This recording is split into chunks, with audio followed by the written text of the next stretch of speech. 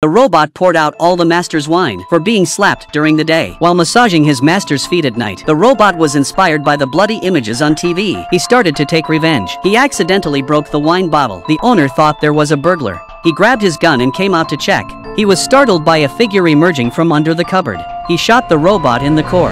The hatred deepened.